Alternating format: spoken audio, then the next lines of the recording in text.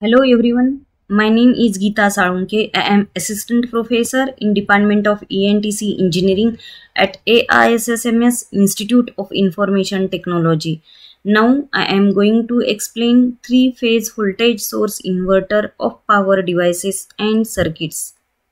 An inverter refers to a power electronic device that converts power in DC form to AC form at the required frequency and voltage output. The ideal output of an inverter is a sinusoidal waveform. Such a wave gives continuous flow of power, but the output from the circuit is generally not ideal. It gives output in the form of square wave, quasi-square wave, or PWM. The conversion of DC power to AC power can be done using two approaches. Both do conversion in two steps. In the first approach, a low voltage DC power is converted into high voltage DC power, and then in the second step, this high voltage DC power is converted to AC power. In the second approach, a low voltage DC power is converted to low voltage AC power, and then this output is stepped up to high voltage AC power. Now we'll see the classification: voltage source inverter and current source inverter. Voltage source inverter. The voltage source inverter has stiff DC source voltage, that is, the DC voltage has limited or zero impedance at the inverter input terminals. And in current source inverter, a current source inverter is supplied with a variable current from a DC source that is high impedance. These resulting current waves are not influenced by the load. This is the circuit diagram of three-phase voltage source inverter. A three-phase inverter converts a DC input into a three-phase AC output. Its three arms are normally delayed by an angle of 120 degree so as to generate a three-phase AC supply.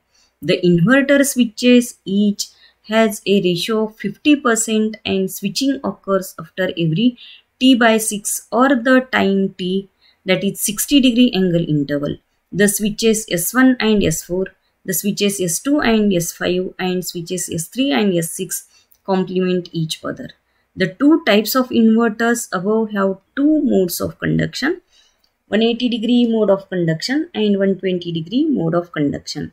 In 180 degree mode of conduction, three devices conduct at a time, and in 120 degree, two devices conduct at a time.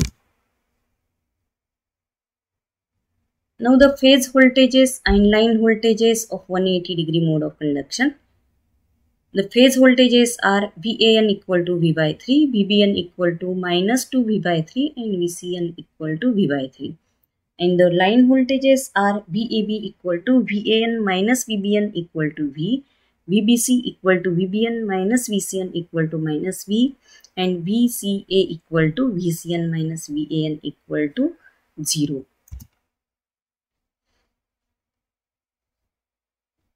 These are the waveforms of gate triggering, and VAB, VBC and VCA line voltages.